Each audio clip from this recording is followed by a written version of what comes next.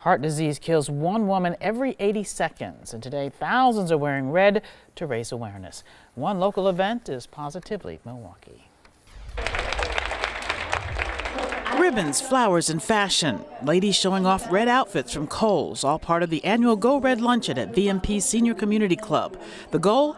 Remind people that heart disease is the #1 killer of women. American Heart Association just published recent data that still shows that we are as women, we are still lagging in mortality. Even though it's coming down, we're still lagging behind men. Women's heart attack symptoms are often not just chest pain. They can include neck, jaw, shoulder, upper back, or abdominal discomfort, shortness of breath, pain in one or both arms, nausea, sweating, dizziness, and fatigue. Dr. Patricia Galaska of St. Luke's Medical Center told the audience more younger women are succumbing to heart diseases. Especially women who are younger, less than 55, there's increase in cardiovascular mortality in those women. She notes that heart disease is understudied, undertreated, and underdiagnosed in women.